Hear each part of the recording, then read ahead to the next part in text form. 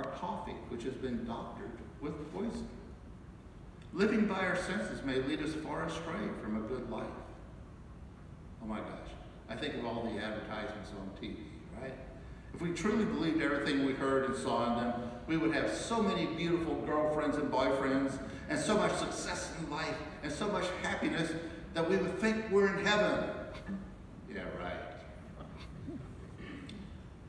Jesus comes along and shows us a different way of interpreting the world and all that we see and hear and feel.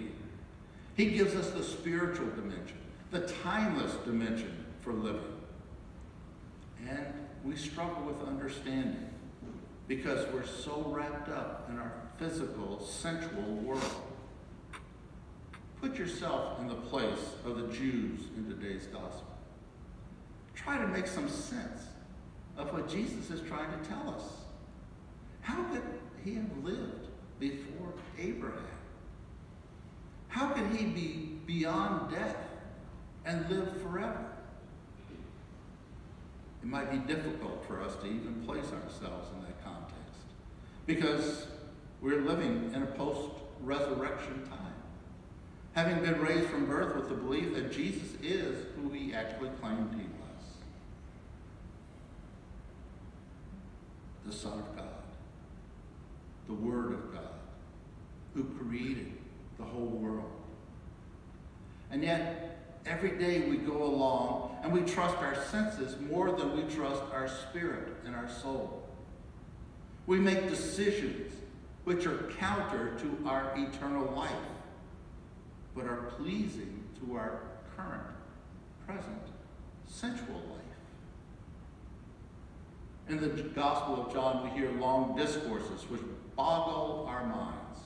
And that's a technical term for struggling to understand how to change from our current life. Jesus is trying to take us into the world of the Father, from which he came and to which he will return. That there is a life beyond this one is clear if we listen to him. He tells us he knew Abraham, who physically lived hundreds of years before. Do we believe him or not? He was seen conversing with Moses and Elijah at the Transfiguration, and they had also physically lived hundreds of years before Jesus. Oh, and by the way, one of them had never died. Remember that Elijah was taken up into heaven in a fiery chariot. We, even today, have stories of those who have literally died and come back to life, who have described this incredible world of light and joy and peace, and they attest that they will never fear death again.